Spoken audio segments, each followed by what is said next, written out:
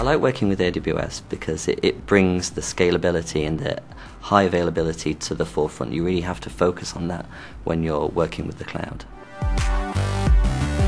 My name is Simon Griffiths. I'm the Head of Architecture for ATG Media.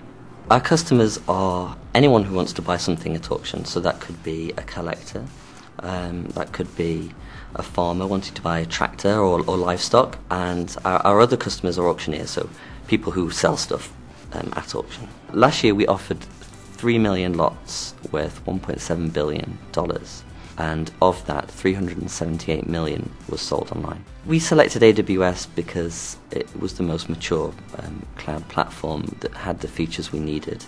At the time we were dipping our toes in the water and we didn't want to commit to one provider, so having the infrastructure as a service model suited us, and once we were a bit more comfortable, we started taking advantage of all the other services that AWS offers.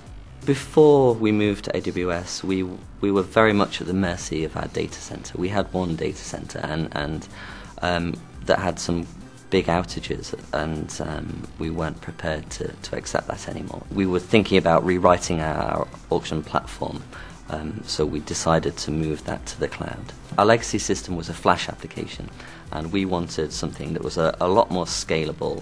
So our messaging system wasn't scalable at all. So we wanted to make use of WebSockets and an HTML5 application rather than a Flash application. That was the main catalyst for rewriting our application, and we wanted to put it on the cloud. High availability, scalability is key for us. The other thing that's very important in an auction is having very low latency, and AWS allows us to create an EC2 instance in a region that's as close to the auction as possible, and then spin it down once that auction's finished. Actually, the transition from our legacy system to AWS took a day. We did it over a weekend. We use EC2 instances for our websites and our application servers, and ELB in front of that.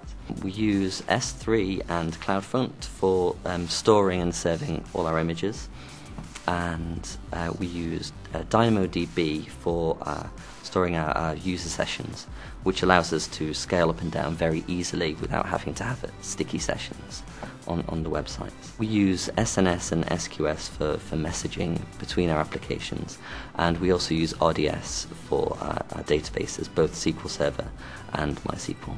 Next spring we're going to be moving the Saurum.com onto the cloud, and then we won't have any more legacy systems. It will just be purely on AWS.